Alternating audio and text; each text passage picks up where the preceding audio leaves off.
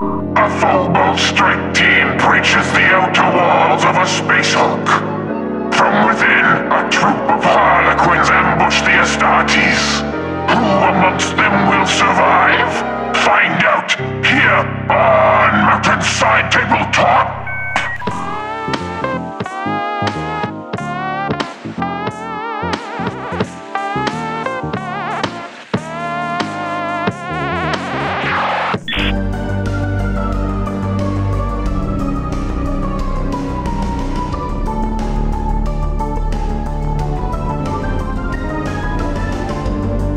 Hey folks, Vic here. Welcome to Mountainside Tabletop. Today, I'm bringing my brand new Void Dancer kill team. I've got a Shadow Seer and Death Jester, along with a group of players, and I've given the Neuro Disruptor and Fusion Pistol to 2 of the normal players, and all of them have blades. For equipment, I've given the Wraithbone Talisman to my leader, Support Grip to my Death Jester, Pure Psycho Crystals to the player with a Neuro Disruptor, and a Death Mask to my other player, who's also my pivotal role for the game. To start out, I'm picking the Comedy Sadith. This team seems like a lot of fun. Obviously, they've got a ton of mobility and a lot of shenanigans with falling back and kind of running in and out of combat, so we'll see if I can just whittle away all the wounds that the Phobos have. Yeah, so I'm gonna be playing an elite team in this game, but Vic kinda has an elite team too. He is a bit weaker, he has less health and a worse save than I do, but he can dish out a ton of damage. He's got 5 regular players, and they all kind of scare me. Their fighting is just as good as the fighting that my Reavers have, and 2 of them have really scary ranged weapons as well. I absolutely have to get the Neuro Disruptor and Fusion Pistols off the board as fast as I possibly can. I don't want to get yote right away.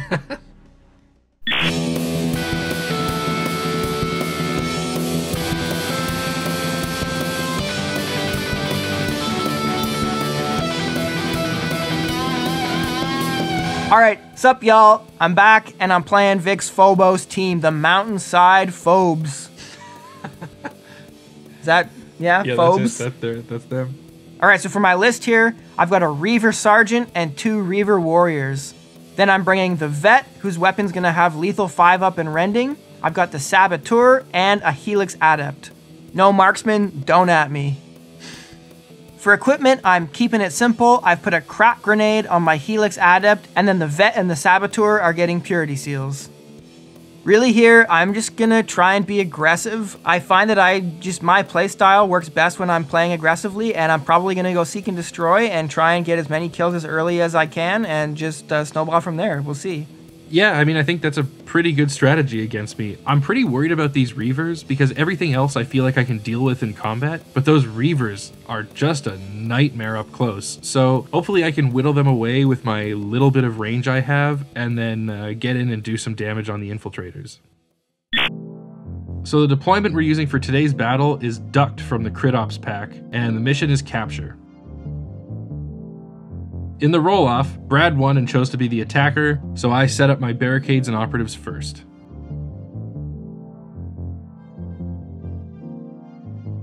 In the scouting phase, I go for a recon dash and Vic picks the extra barricade. I have the option to keep initiative for myself or to give it to Vic, and I choose to give it to Vic. Then, with all that out of the way, we move on to turning point 1.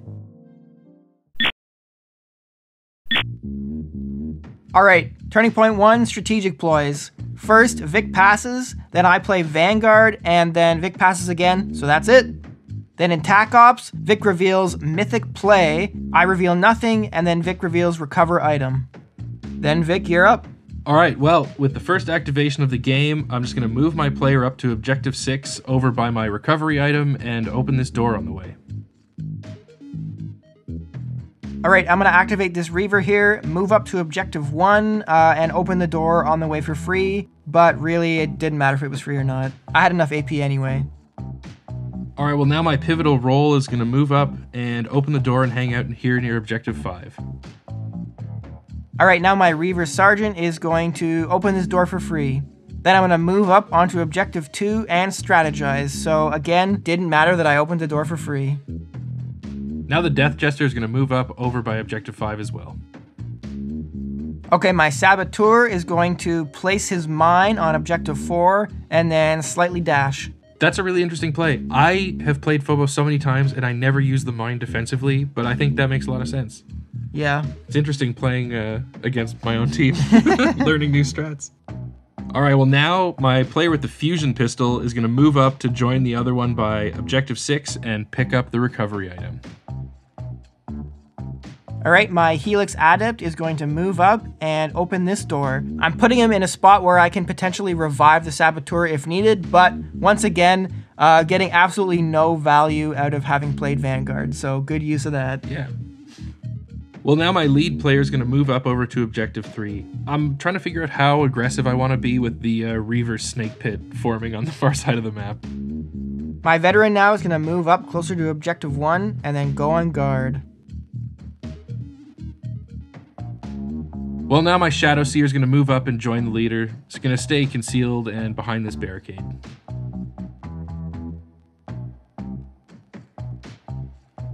All right, my Reaver now, my last activation is going to move up and dash past objective 1. Dude, the aggression doesn't stop. Did I not learn from the last game? All right, well now Brad's out of activations, so my remaining 2 players are just going to move up and position by this door.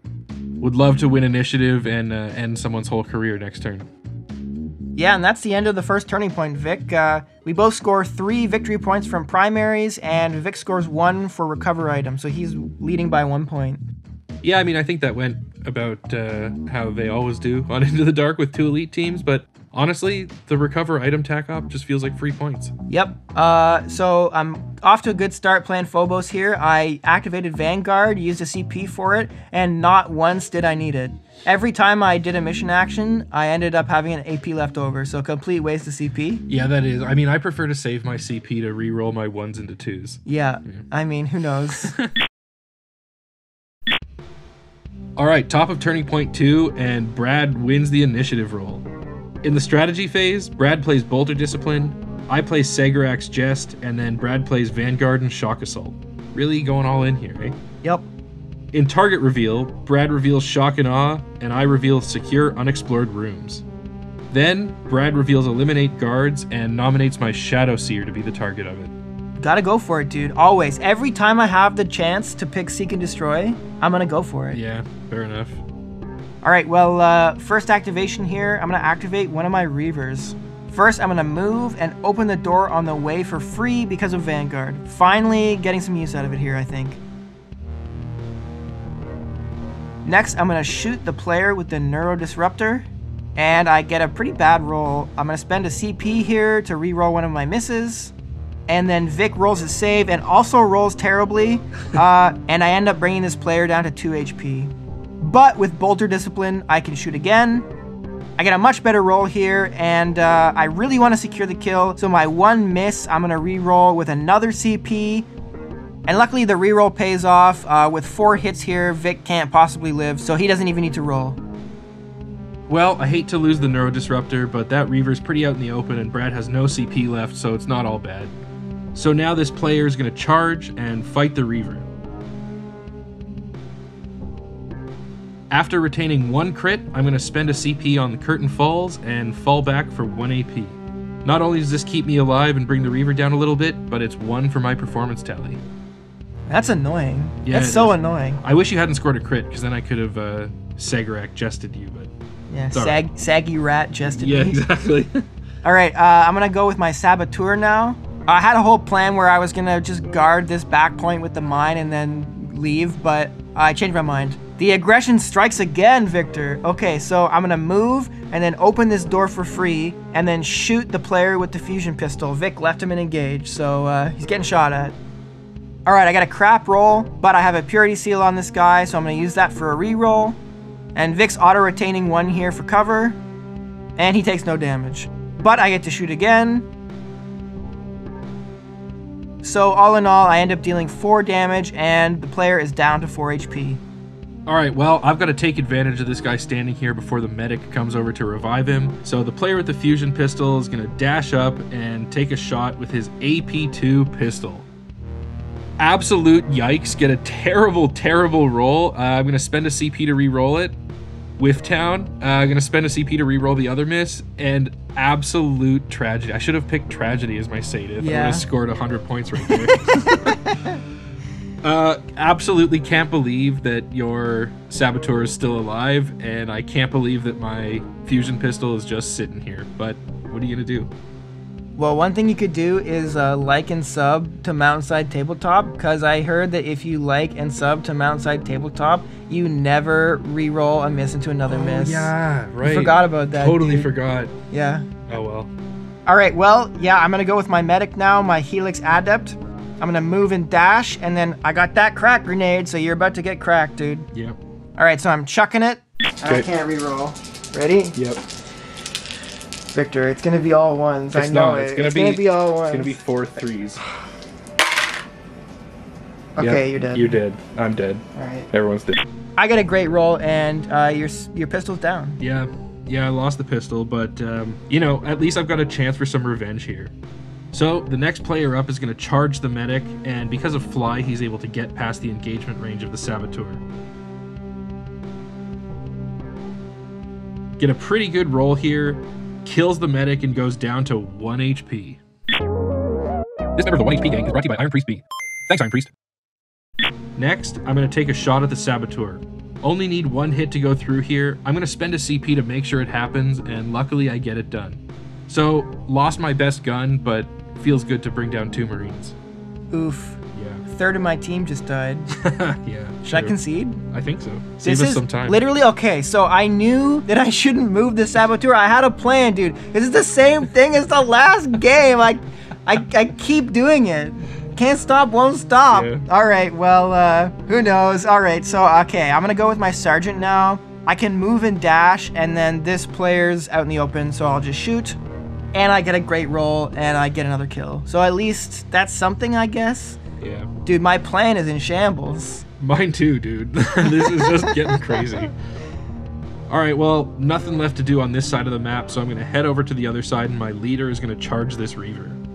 Because of fly, I can tuck in nicely behind him and avoid any double fights later. So I'm going to fight and easily bring him down, but I do take 5 damage in the process because Brad keeps rolling crits, so I can't do Seg or X-Chest. Yeah.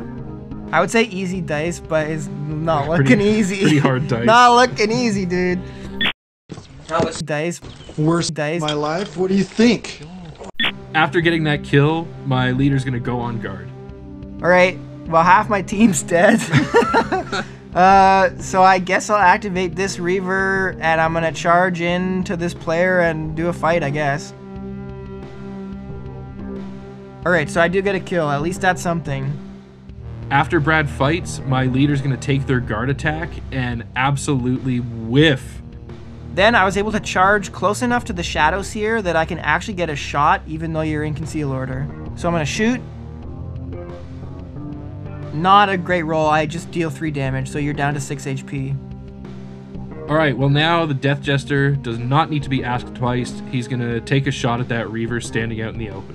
Well, at least I made a semi-smart move and positioned myself so I would get cover from this, so I'm auto-retaining 1. Alright, well, 5 dice hitting on 3s and does enough damage and brings him down. I have 2 guys left.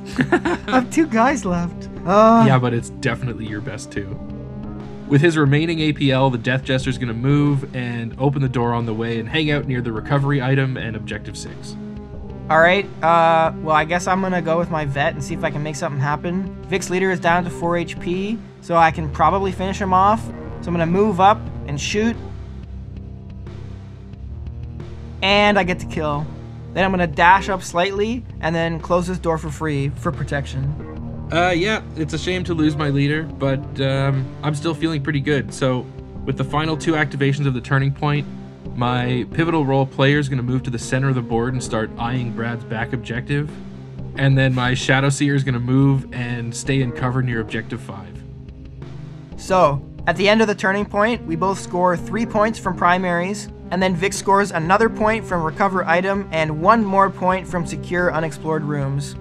So I'm down 3 points, and I have 2 bodies left, which I don't think I can do anything here, dude.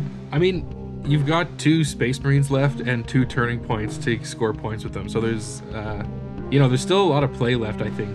Yeah, I guess you have 3 bodies left. I guess I'm not out of it, but it just feels like the aggro plays have got to stop. You almost got away with it. If it weren't for that one meddling kid. Yeah. I'm feeling pretty good here. All I need is one of 3 things to go right in the next turning point. I either need to kill your sergeant or not die on the 2 attacks you're going to have on me. I do think if I don't get initiative, it's over. Yeah, probably. Because if you go first and then you just kill one of my bodies, like with 1 body left, I just don't have the numbers. Yeah. But what does give us the numbers are our patron numbers. Yeah, before we go on, we want to acknowledge the support of the amazing folks over on our Patreon who literally made this game possible because they selected the matchup, but they make every game possible. Unknowingly, the patrons selected the one team on the list that we didn't have. So thanks to their kind and incredible support, I was able to run to the store, get the team, and paint it up in a few days to do this. You're a master speed painter. I don't know about master, but I'm definitely... a speed painter. Yeah, I am a speed painter. Yeah. Huge thanks to all the patrons that hang out in our Patreon, hang out in our Discord. We've got a ton of super supportive people, including our 1 HP gangsters and mountain goats. And we just wanted to say thanks. So thanks. And now turning point 3. Yeah. All right, Vic, top of turning point 3, and we roll for initiative. And tell me who wins. Yeah, I win, and that feels pretty good. It's going to be a tough road ahead. Yeah, definitely. So stage 1 of my plan is complete, and all I need to do is kill 1 person. I'm going to feel really good about it.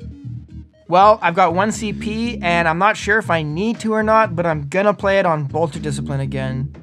I think if the opportunity to shoot twice presents itself, I'm going to need to take it. Then, in the target reveal, I'm going to target the Death Jester as the target of Eliminate Guards because he's the only option. Then you're up first, Vic.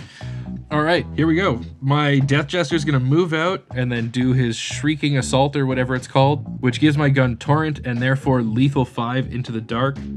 So, 5 dice looking for 3s. Oh man, dude, that's terrible. All right, well, I'm going to spend a CP because I absolutely have to bring down that Reaver. Yeah. And it just whiffs, man. I'm not even low. I have 8 health left. Know, I'm not even man. wounded.